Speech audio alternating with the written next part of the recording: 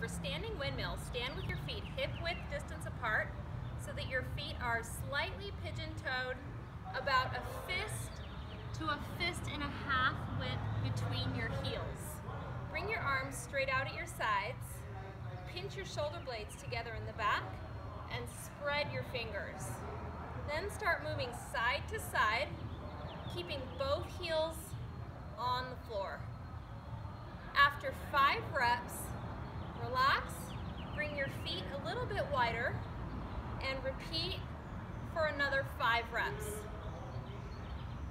After 5 reps, bring your feet a little bit wider and do the same thing.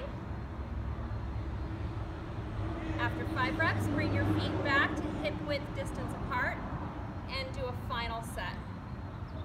So some of the common mistakes that I see on this exercise are the hips actually shifting out side to side. So make sure that your hips stay square. And the second most common mistake that I see are the arms moving, but the body not moving. So imagine that you have your arms glued to your body and your torso is actually moving side to side. That, my friends, is standing windmill. Have fun.